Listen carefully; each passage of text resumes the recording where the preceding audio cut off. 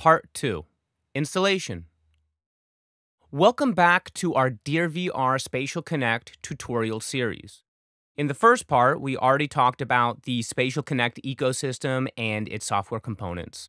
This part will guide you through the process of downloading and installing Spatial Connect and dearVR Pro. The technical setup we used for this tutorial is a Windows VR-ready PC with Nuendo 10. To install Spatial Connect, head over to our website at www.dearvr.com and log in with your account. If you don't already have one, simply create a free account by clicking on Create Account at the top right-hand corner and typing in your email and password. If you already have one, just log in. Once you're logged in, you can download the Spatial Connect installer within your account in the Download section. Just pick your operating system of choice and click on the Download button. I would also really suggest that you download the Spatial Connect manual because it's a super important resource for anyone who's using Spatial Connect. Okay, my download has finished. So let's go ahead and launch the installer. Click on Next and agree to the terms and conditions.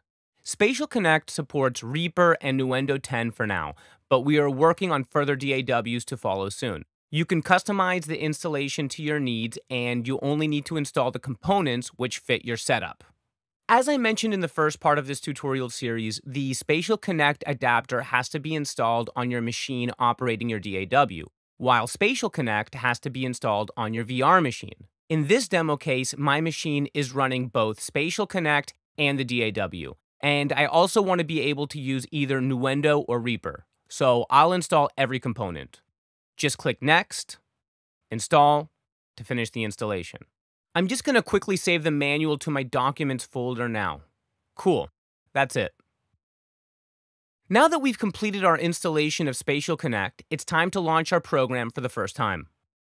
With the launch of Spatial Connect, the Oculus Rift application and Steam VR service will be launched automatically too.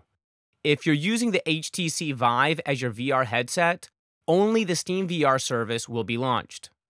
Following the login screen, we're presented with the dearVR License Manager. Please enter your dearVR account information and click OK. The License Manager will check your credentials before launching Spatial Connect. You only have to do this the first time when you start the application. Make sure you have an internet connection during the first launch. Now that Spatial Connect is up and running, we want to make sure the whole system is communicating properly. Let's go to Settings and head down to the Connection section. On the top left-hand side, you can see the IP address of the machine running Spatial Connect. If you are setting up your system using two separate machines, please specify this IP address in the hostname IP input field in the Nuendo Studio settings running on your DAW machine. We're going to skip this step right now as we're using a single machine for both Spatial Connect and Nuendo. On the right side, you can see the local IP address of the machine running the DAW. In our case, it's the local IP address 127.0.0.1 because we're running the DAW Nuendo on the same computer as Spatial Connect. If you're using a two-machine setup, you'd have to specify the local IP address of your computer running the DAW in this input field. Below the IP addresses, you can see the corresponding network ports of these connections. These are independent of your setup type, but they have to match their counterparts in the Nuendo Studio settings. Finally, we're looking at the head rotation port, which has to match the port number of the Spatial Connect adapter. In our setup, the Spatial Connect adapter runs on the same machine. In the case of the two-machine setup, we would have to check in with the Spatial Connect adapter on our second machine running the DAW. You can also find detailed information on the network communication in our official manual. We'll now go ahead and also install the dearVR Pro Spatialization plugin. On the Plugin Alliance webpage, head to Products. There you will find the dearVR Pro section in the product page, which is located right here, and just scroll down to the bottom. In the Download section, get your appropriate installation.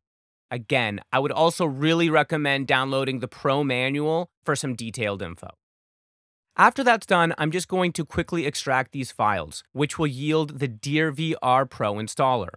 I'll just launch this and follow the instructions. I'll install all the plugin formats, but of course, you can restrict this by picking the only ones you really need. Click Finish, and we're done. Now your system is properly set up and you are ready to mix in VR with dearVR Spatial Connect.